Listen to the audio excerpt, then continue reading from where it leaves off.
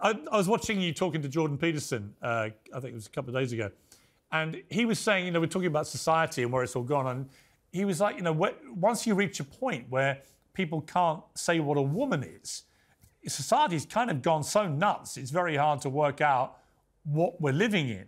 And I'm sure that in 20 years' time, we'll look back and think, what the hell was going on? And how did we ever let this happen?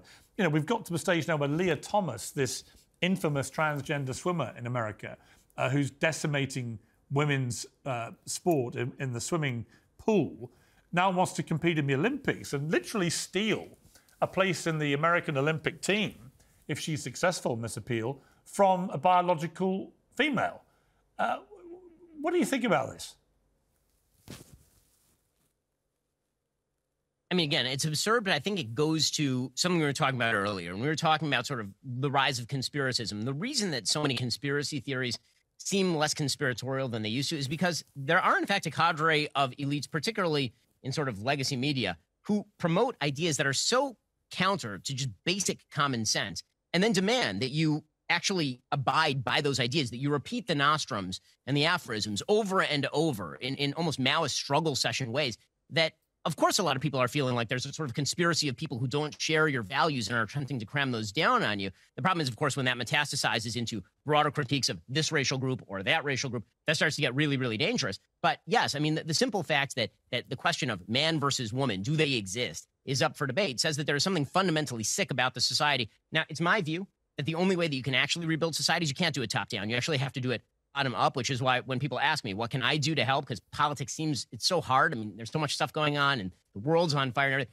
The best thing you can do, be a responsible husband, if you're a man, be a responsible parent, be a responsible citizen, be a member of your religious community, build the local institutions that actually facilitate trust. And then you can build those up such that broader institutions can be built on top of that. But it's going to require a full rebuilding effort. Yeah, it is.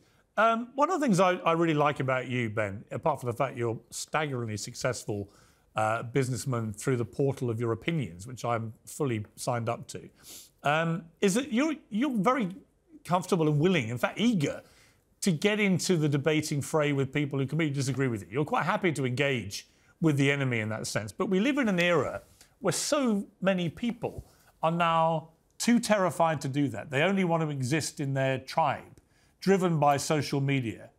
What do we do about that? I mean, frankly, I think that all you can do is try to use your platform to talk with people of various sides who disagree with you. Now, again, I think that there is such a thing as an Overton window, right? I'm not interested in sitting down with somebody who's espousing the murder of all Jews, for example. I agree with you. There is such a thing as the Overton window.